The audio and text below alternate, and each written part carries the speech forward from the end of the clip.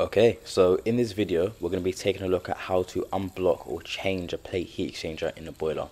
Now, you'll probably know when you need to do this because your hot water will be going hot, cold, and it just makes it horrible to take a shower.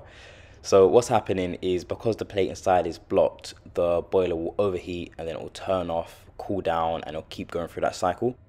So in terms of how we change the plate heat exchanger, on this specific boiler, we've got two screws that we need to undo. So now that those two screws are undone and the case is off, you can see our plate is right there at the back, the little silver thing.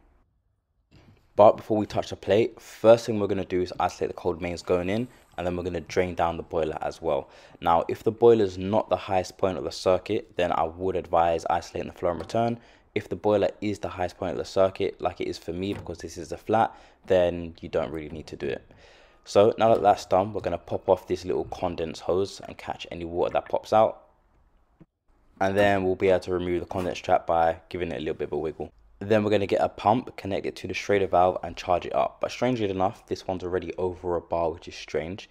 So we're not going to bother touching that. But what we are going to do is undo the two screws for the plate heat exchanger. Now you've got one on the left and one on the right. Now, even though you've undone the boiler and opened the hot taps, I would still recommend having a towel or a bucket underneath the plate, just because when you take it off, there's always a little bit of water inside. So just have that ready to catch any excess water. So once you've undone those two screws, the plate should be ready to come out. The plate might even fall back, or it might just stay in place because it's just a little bit stuck where it's been in situ for so long. But you'll find that you might struggle to get the plate out. So what you need to do is quickly remove this motor by just sliding it up.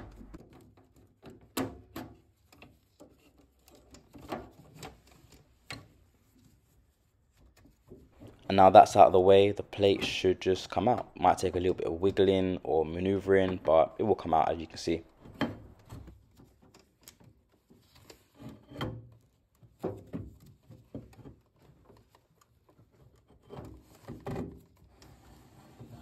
And there it is, plate is out. It took a little bit longer because I was using one hand instead of two, but got it out, and you can see this side, not too bad, but here you can see there's quite a lot of debris in here, and that's going to restrict the flow. So what we're going to do is take this to its drain, get some spirit salts in there, clean it out, or if you wanted to put a brand new plate in, then you'd skip the spirit salt step and you just put a brand new plate in. So got the plate over a drain, and now about to pour the spirit salts in.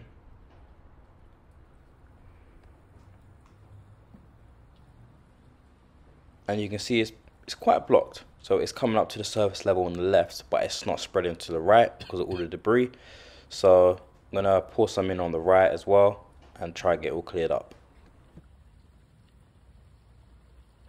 Now, if you speak to different engineers, I feel like a lot of people unblock these differently. Some people will wait until it starts bubbling. Some people will do 5 minutes, pour it out, do 5 minutes again. Some people will just wait half an hour.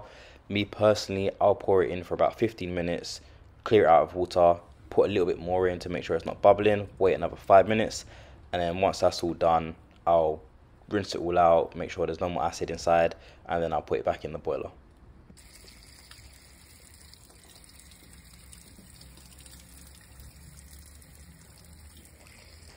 So here, to me, it still doesn't really look like it's flowing that well. It's taking a while to come through the other side. So what I'm going to do is give it another 5 minutes, put some more spirit salts in, and then give it another try, and hopefully it should be all good.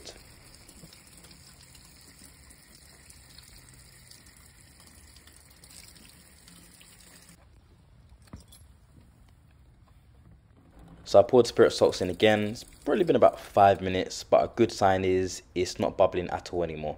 So what I'm going to do now is just run some water through it to clear out all the debris that's inside and also make sure it's flowing good.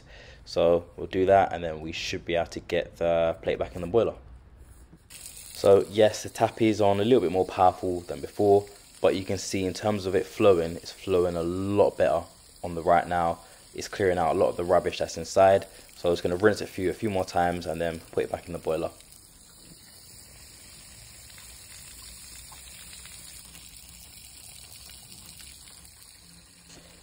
Basically like new, didn't even need to buy a new plate. But just a quick reason why you might need to change the plate, just in case any of you have questions. So sometimes if it's completely blocked up, you can buy a new plate. But I'll say the main reason why you need to buy a new plate is if it pinholes.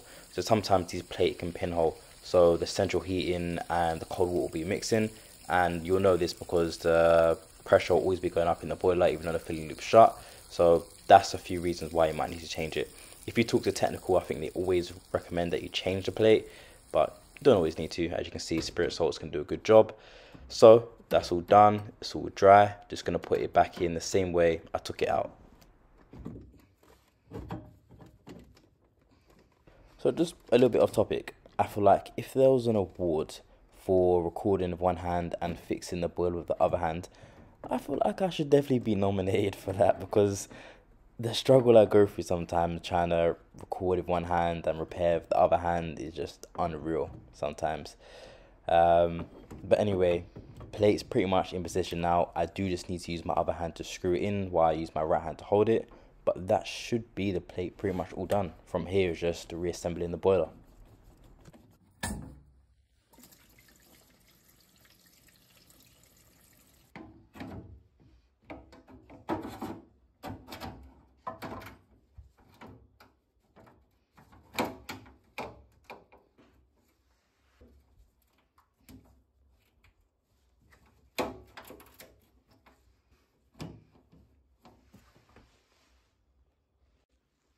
Okay, so that's the condense trap all sorted. Next, just need to sort out that little motor, pop it back in. So now, gonna shut the drain off, unisolate the cold, and like I said, if the boiler wasn't the highest point for you, you'd also need to unisolate the flow and return.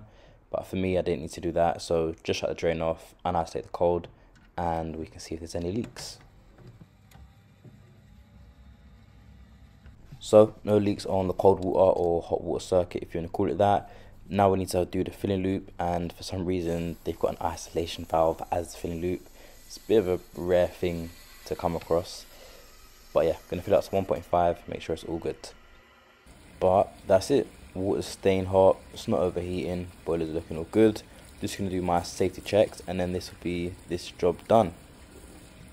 But that's it. Hope you enjoyed. If there's any questions, let me know in the comments below. If you're an engineer and there's something you would have done different, again, let me know. Always looking for new tricks and hacks to make my life easier.